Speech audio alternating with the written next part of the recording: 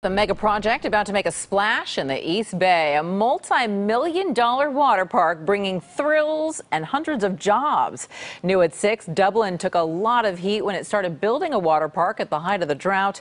Now the tide has turned and the city is ready to show it off. KPIX 5's Devin Fehely live at the Wave in the city's Emerald Glen Park with a look at this project that's been, more than a decade in the making now, Devin?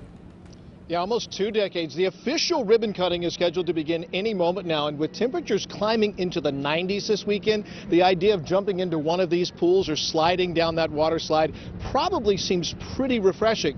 But it wasn't long ago that this project was questioned, criticized, and scorned as ill-timed and ill-advised, having broken ground right in the middle of the drought.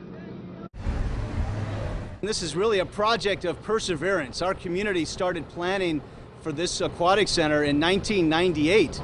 In the works for nearly 2 decades and having survived both the economic downturn and the state's historic drought, the city of Dublin is excited and proud to finally open its brand new water park, the Wave.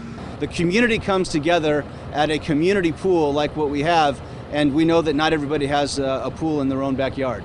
The $43 million facility features indoor and outdoor swimming pools and 6 water slides that corkscrew from 100 feet up to pools below.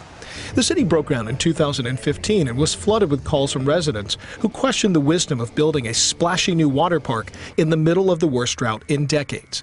Mayor David Hubbard says he's glad the city stayed the course. We considered that one more speed bump in the way, so to speak, and indeed we had to consider the fact that we were in a drought, and we had to consider the fact that it would take 2 years to build. We figured we would be out of the drought by then.